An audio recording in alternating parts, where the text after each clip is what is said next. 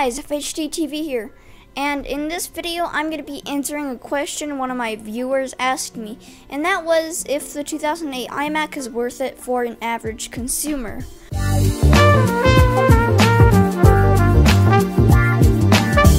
Now these are the specs of my computer I currently have, and first of all, it has 4 GB of RAM inside it, which that's good for video editing. I upgraded it from 2 GB to 4 GB, and I guess that is the max that the 2008 unfortunately takes.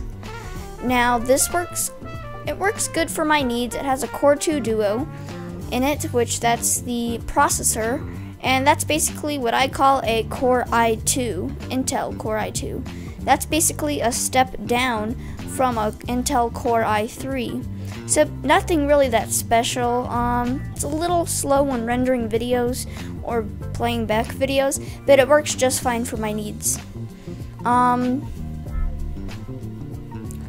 I don't edit anything crazy like 4K footage or 2K footage, or even I think there's now 8K footage. I do not know. But I don't edit anything crazy like that, so I edit 1080p 60i, and that works just fine for me. You know, if I didn't edit 720p or 1080p, and I edited 480p, then my name would not be FHDTV. It'd be F480p TV.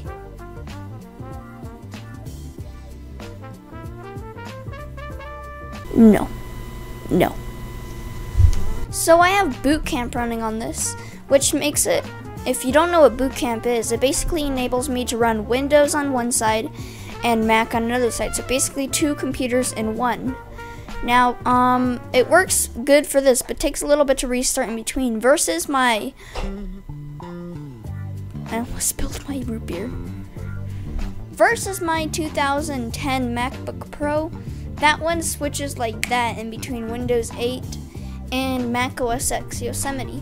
But versus this one has a Core 2 Duo, which is an Intel Core i2 basically. That one has an Intel Core i7 and 8 gigs of RAM. So that's pretty crazy. And the reason why I don't use this as my main computer though is that iMac has more advantages. It has a larger screen, and I don't have a Thunderbolt adapter to make that, and I prefer 2 screens. So might as well just use the iMac.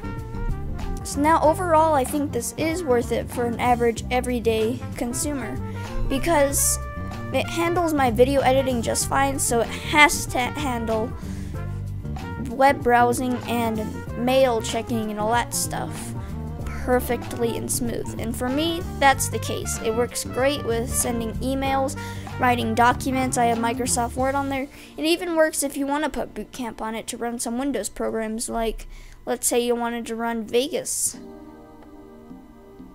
It works just fine on the iMac. And that's actually what I edit all my videos on. But it's also a very, very good price now. Now that it's from 2008, it still supports OS X Yosemite and the new OS X El Capitan, I don't know.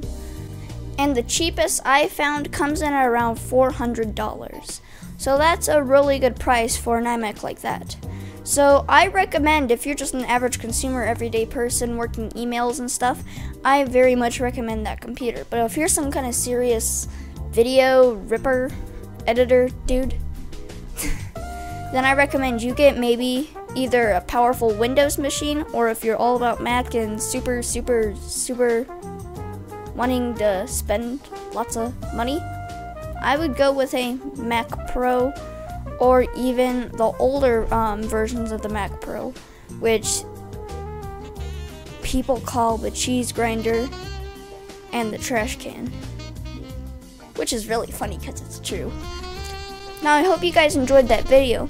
Remember, send in the setups. I'm still accepting setup entries. I've already got 6 setup entries, so thank you guys for those. This video is doing well so far. Thank you for all the subscribers, likes, and I will catch you guys in the next video. See you.